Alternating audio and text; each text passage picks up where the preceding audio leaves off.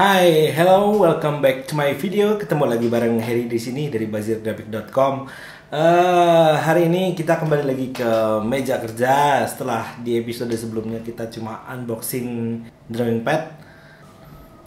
Hari ini kita mau bikin desain buat Cabela. Cabela itu perusahaan dari Nebraska, Amerika Serikat yang bergerak di bidang clothing, retailer buat outdoor activity kayak hiking, climbing, kemudian fishing, hunting gitu. Kali ini saya mau buat ilustrasi buat Tshirt buat mereka. Jadi gambarnya Dall Sheep. Dall Sheep itu kambing gunung di daerah barat laut Amerika sampai ke dataran di Alaska sana. Penasaran gimana cara bikinnya? Ayo kita lihat. Ya, kita langsung aja masuk ke Photoshop. Saya mau drag dulu sketchnya di sini. Oke. Kita Ctrl N. Salah lagi. Ctrl N atau New File di 400 dpi. Saya sengaja selalu bikin file masternya tuh gede supaya suatu saat mau di resize ke berapapun tidak masalah buat saya. Oke. Kayaknya ini kanvasnya salah nih ya. Bentar. Sorry, bukan image size. Salah.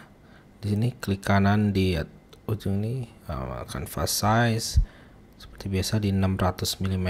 Jadi ada 600 mm kali 400 mm, 420 mm. Jadi sekitar A2 di 400 dpi. Jadi bakal gede banget ini filenya. Cuma biasanya nanti yang akan saya kirimkan ke klien yang nggak sebesar ini. Saya resize, saya sederhanakan juga layernya. Saya mau pilih brush dulu. Sini. New layer ya.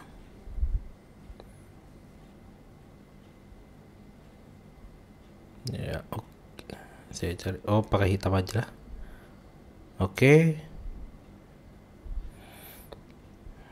Ya. Langkah pertama, maksud saya langkah kedua setelah kita punya sketch, saya pasti inking dulu. Sebenarnya inking adalah menurut di tempat saya adalah proses paling lama dibandingkan coloring. Biasanya coloring tuh hanya ya kalau mau dihitung mungkin sekitar hanya beberapa jam lah. Tapi kalau inkingnya tuh kadang bisa sampai 1 harian. Lama banget kalau inking. Ini Dall Sheep ini hewan dari dataran di barat laut Amerika. Jadi di barat lautnya Kanada ada, di Alaska, di dataran Alaska juga ada. Nah, Google tuh sangat membantu kita untuk mendapatkan gambar-gambar referensi yang benar. Jadi saya sempat searching dulu Dall Sheep itu kayak apa, kemudian habitatnya yang seperti apa. Jangan sampai kita bikin ini Dall Sheep ini malah dikasihkan ke hutan tropis, gitu kan salah. Jadi dia tuh hidup di Alaska, jadi di pegunungan dingin gitu, pegunungan berbatu. Jadi saya berusaha memperlihatkan rumputan yang dikit, kemudian batu-batuan, salju, nah seperti itu. Dari sini saya cepetin aja ya, seperti biasa.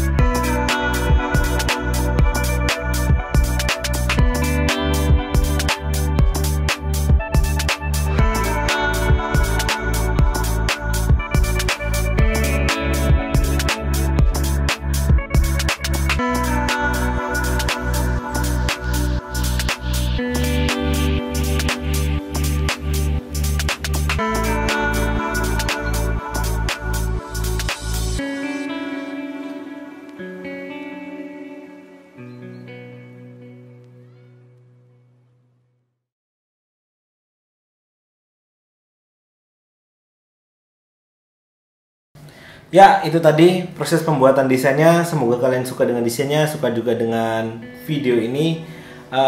Jangan lupa share sebanyak-banyaknya, subscribe buat yang belum. Kalau yang suka bisa kasih like, kalau yang nggak suka dislike juga nggak apa-apa sih. Ya, ketemu lagi di video-video saya selanjutnya. Oke, bye-bye.